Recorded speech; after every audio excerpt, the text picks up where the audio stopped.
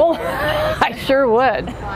Yeah, I sure would. Oh, absolutely, I would do it again. Hi, I'm Gayle. I'm one of Dr. Mulholland's demo patients. I was at Boca Raton, Florida, and I had quite a gamut of procedures done. I had Botox, the forehead, I had fillers, and I had pico laser and CO2 laser.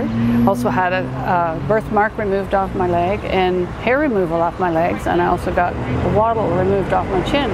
Before I went to see Dr. Mulholland, I kind of felt old and haggard. It didn't reflect how I felt on the inside. I felt, I looked in the mirror and it's like, who's this old lady looking back at me? I had lines on my forehead and a lot of wrinkles and a lot of crinkling under the eyes. So I'm really happy with the effect of it. I actually feel sexy again, especially for being 60, going on 61 years old. My spouse was a naysayer and he absolutely loves it. He keeps saying, oh, you look really good, Gayle. And I feel like I do inside. And before I looked in the mirror, it looked like this old lady was looking back, and now I feel really good.